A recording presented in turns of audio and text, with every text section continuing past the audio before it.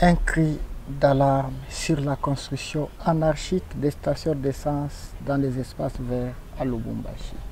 Je suis Boalesso Kalubisa John, habitant de la ville de Lubumbashi.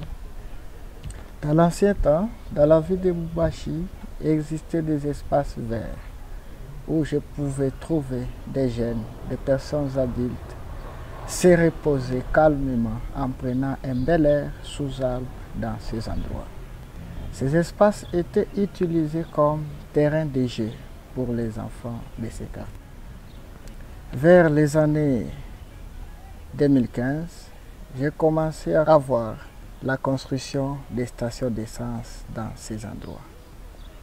Cette situation contribue à la dégradation environnementale, l'accélération de la pollution de l'air suite à l'inexistence des espaces verts, le déversement accidentel d'autres liquides classés comme des substances dangereuses, couramment présents dans les stations-service. Par exemple, le gasoil, l'essence, l'huile de frein, les liquides de refroidissement, acides de batterie ou solvants, et des fuites des réservoirs souterrains. Dans les jours à venir, la ville de Lubumbashi fera face à des incendies en chaîne qui causeront des morts de milliers de personnes, comme il est arrivé récemment à Kinshasa.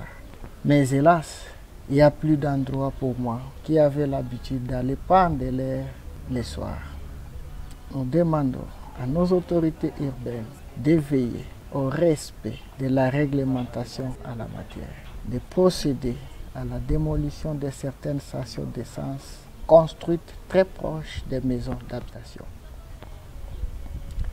Pour des espaces verts encore existants, que les autorités ne procèdent plus à leur vente.